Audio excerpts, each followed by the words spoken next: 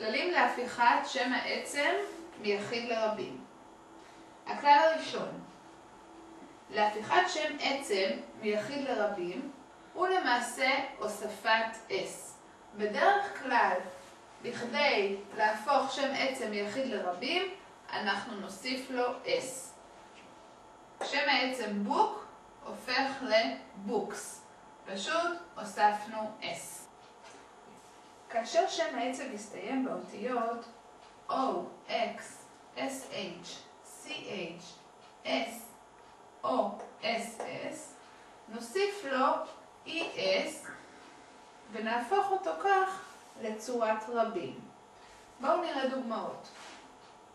שם העצם בוקס, קופסה, מסתיים באות X.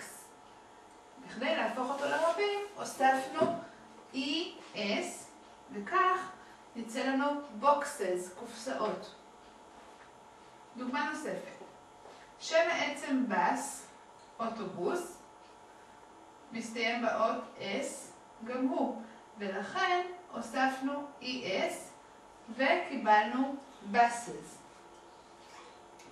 שם העצם בורש, מברשת, מסתיים ב-SH, ולכן אנחנו נוסיף גם כאן ES ונקבל brushes, מברשות.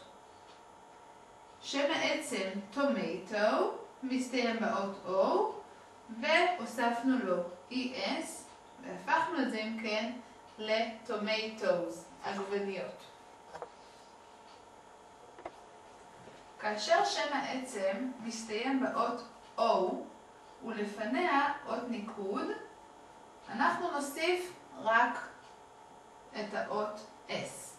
בואו ניקח לדוגמה את המילה רדיו. רדיו. יש לנו באמת, השם העצם הזה מסתיים באות O, ולפניה I. I היא אחת מאותיות הניקוד, ולכן אנחנו נוסיף רק S בשביל להפוך את השם העצם הזה לרבים. רדיו, רדיוס. כאשר שם העצם מסתיים באות Y, משמיטים את האות Y ומוסיפים את האותיות I, E, S. לדוגמה, שם העצם בייבי מסתיים באות Y, אנחנו נשמיט את ה-Y ובמקומה נרשום I, E, S, babies. מתינוק כתבנו תינוקות. כאשר שם העצם מסתיים באות Y ולפני ה-Y יש לנו אות ניקוד, אנחנו נוסיף רק S. כמו לדוגמה, המילה בוי, O היא אות ניקוד, ולכן אנחנו נוסיף רק S בשביל להפוך את המילה הזו לרבים, וזה יהיה בוי, ילד אחד, בויז, ילדים. הכלל הבא, כאשר שם העצם מסתיים באחת הסיומות הבאות, F או FE, אנחנו נשמיט את ה-F או את ה-FE, ובמקומם נרשום בדרך כלל VES בצורת רבים. בואו ניקח דוגמה. המילה knife, סכין, מסתיימת ב-FE, ולכן בצורת רבים אנחנו נשמיט את ה-FE ונרשום במקום זה VES. knife, סכין אחת, הופכת ל-knives, סכינים. בואו נסתכל על הדוגמה הבאה. shelf, מדף, מסתיים באות F. בכדי להפוך את זה לרבים, נצטרך קודם כל להשמיט את האות F ולרשום במקום VES, ולכן קיבלנו את המילה shelves ברבים. ישנם גם שמות עצם שהם יוצאים מן הכלל, שנצטרך לשנות אותם לגמרי בכדי להפוך אותם לרבים. בואו נראה אותם.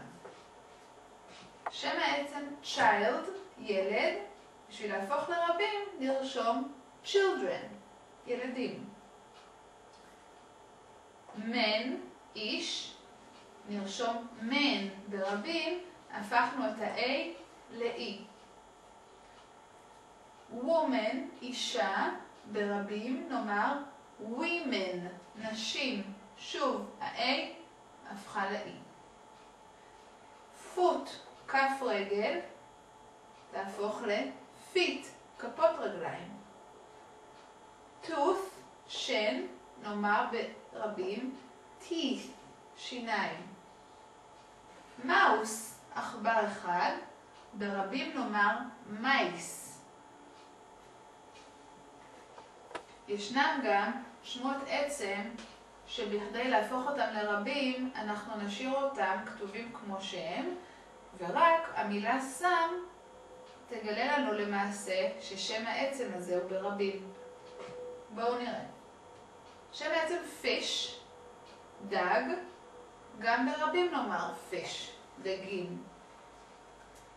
שם העצם sheep, כבשה, ברבים גם כן נאמר sheep. בואו נראה איך הפכנו את המילים האלו לרבים. fish, המילה מראה על דג אחד, some fish מראה על יותר מאחד. למעשה המילה some מראה לנו שהפיש הם ברבים. אותו דבר לגבי הדוגמה השנייה. a sheep, כבשה אחת, some sheep, כמה כבשים. ולכן רק באמצעות המילים some, או אם היה לנו ספרה כלשהי, היינו יודעים שהמילים האלו הם ברבים. שימו לב לשמות העצם הבאים. באנגלית, שלא כמו בעברית, שמות העצם האלו מתפקדים כיחיד. שם העצם face, פנים. שם העצם water, מים. שם העצם sky, שמיים. ושם העצם life, חיים. אז אפשר לומר, the sky is blue. השמיים בצבע כחול. אבל אמרנו, the sky is blue. is כמובן מראה לנו על שם עצם יחיד. או, the water is cold. המים קרים. בואו ניקח מספר שמות עצם לדוגמה, וננסה להפוך אותם לרבים על פי הכללים שלמדנו עד כה. שם העצם טוי, צעצוע, מסתיים ב-Y ולפניו עוד ניקוד. מכאן שפשוט נצטרך להוסיף רק S בכדי להפוך אותו לרבים. אמרנו, שם עצם שמסתיים ב-Y ולפניו עוד ניקוד, נוסיף רק S. דוגמה נוספת, שם העצם brush מסתיים ב-SH, ולכן נצטרך להוסיף ES, כיוון שאמרנו שכל שם עצם שמסתיים באחת האותיות SH, X, O, S, O, SS, נוסיף ES, ובאמת קיבלנו brushes, מברשות. בואו נסתכל על שם העצם הבא, man, איש. אנחנו נצטרך לשנות את שם העצם הזה בכדי להפוך אותו לרבים. זהו שם עצם חריג, ונרשום man. ה-A הפך ל-E. שם העצם האחרון בדוגמאות שלנו הוא fish. אמרנו שהמילים fish ושיפ נשארות זהות לחלוטין, וגם כאן fish יישאר fish גם ברבים וגם ביחיד. בזאת הסתיים השיעור על שמות עצם. אני מקווה שנהנתם. דפים ותרגולים בנושא אפשר להוריד מהאתר.